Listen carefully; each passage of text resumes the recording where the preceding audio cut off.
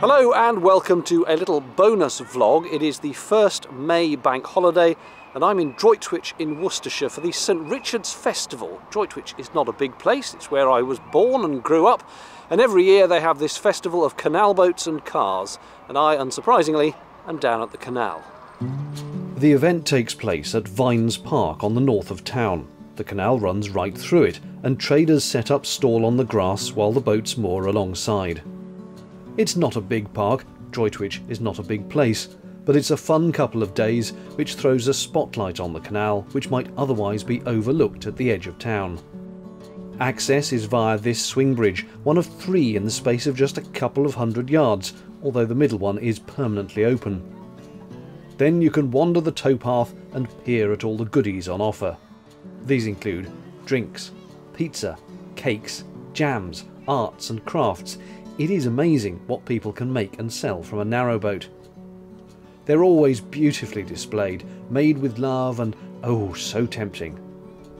The jam butty is a regular at these kind of events. To be fair, most of the traders are. That is how they make their money after all.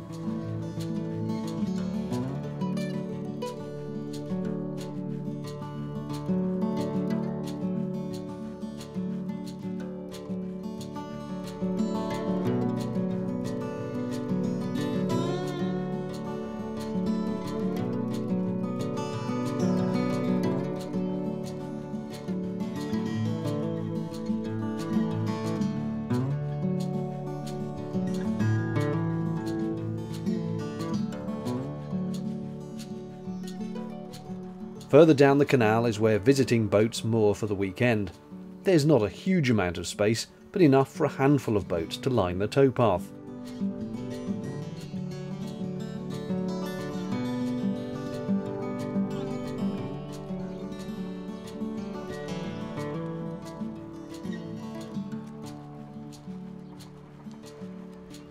And of course, many join in the spirit of the event with a bit of bunting.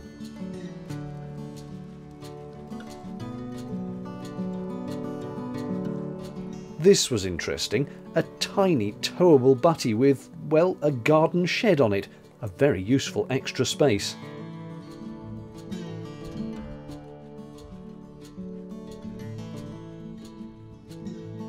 Few boats were on the move, but this one came past. Incidentally, noticed the swing bridge being closed behind it.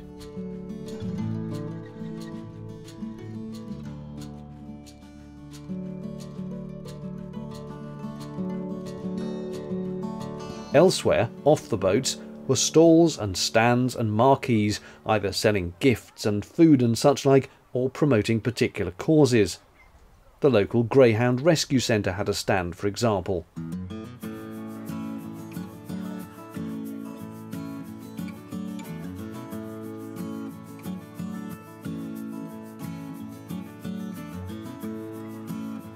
As did the Worcester, Birmingham and Droitwich Canal Society.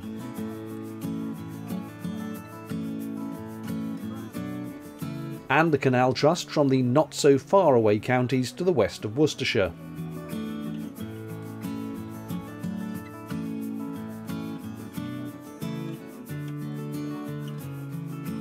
It was a particular pleasure to see the first public appearance of Pamela May 2, the all-electric community narrowboat seen being built in Vlog 168.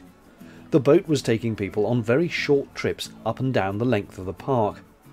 It was very popular, and the electric propulsion really was stealth mode. You couldn't hear the boat's motor at all over the noise of the event and nearby traffic.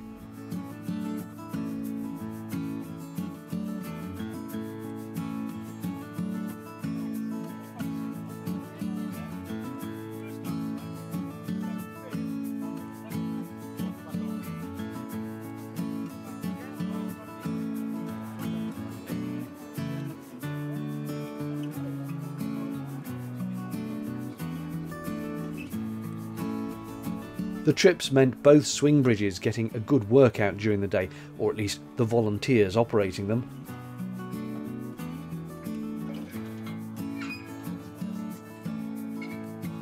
This will be of interest, I'm sure. A heritage working boat from 1933 with traditional signwriting, decoration and accessories.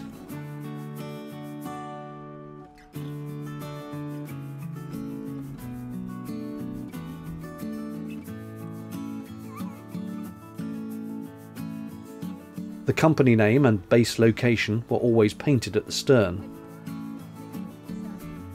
This boat's just over 70 feet long and is on the National Register of Historic Vessels. The vast majority of that length is a long, deep cargo hold.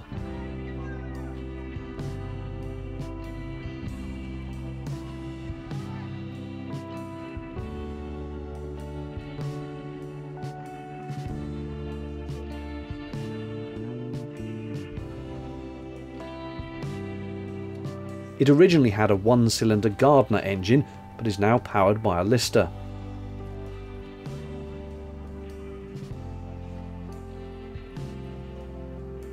And this is the traditional boatman's cabin, the only cabin space aboard in which whole families used to live, often with several children. Behind the lace curtains, a bed would fold down from the side for the adults. There's a stove for cooking, hot water and heat.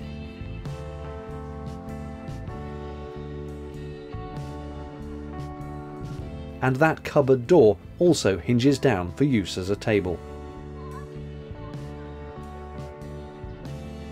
And that was the festival.